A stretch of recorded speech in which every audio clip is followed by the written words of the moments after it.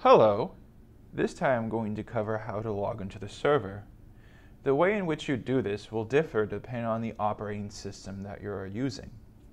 If you're on a Mac, or if you're on a Linux distribution, you're going to use your inbuilt terminal, and it's going to look something like this. If you're on Windows, you don't have something like this, and instead you'll need to download an SSH client to accomplish the same thing. Now in this exercise, I'm going to recommend Putty, but just keep in mind there are other ones as well that you could download on Windows. I am first going to show how to use the terminal, so this doesn't necessarily apply to people on Windows, but then I will show that next. So let's start off with the terminal. If you're on a Mac, you might not know how to get to your terminal. To do this, you can use your Spotlight, your search bar.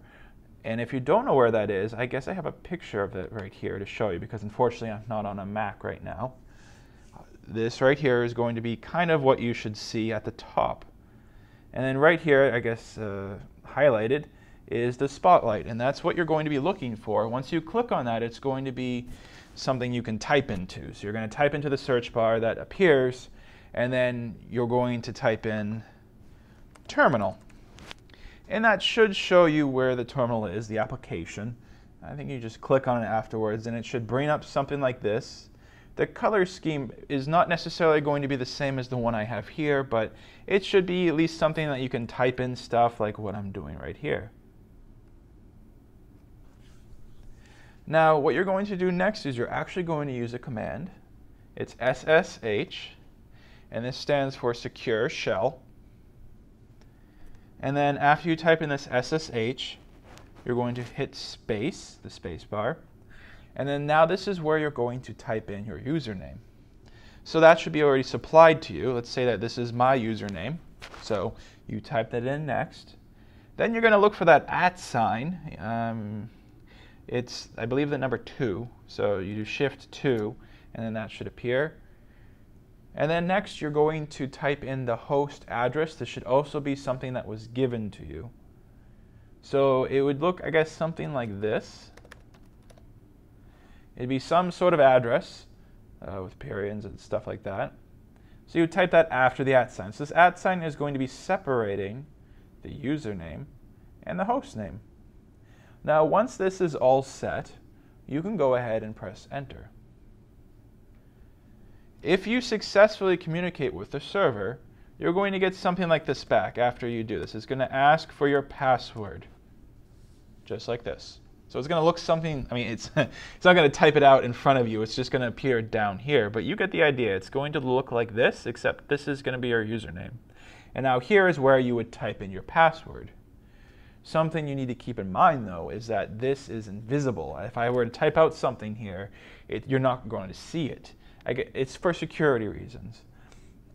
But it is registering on the other side. So once you've typed out your password, even though you can't see it, you should be able to just hit enter.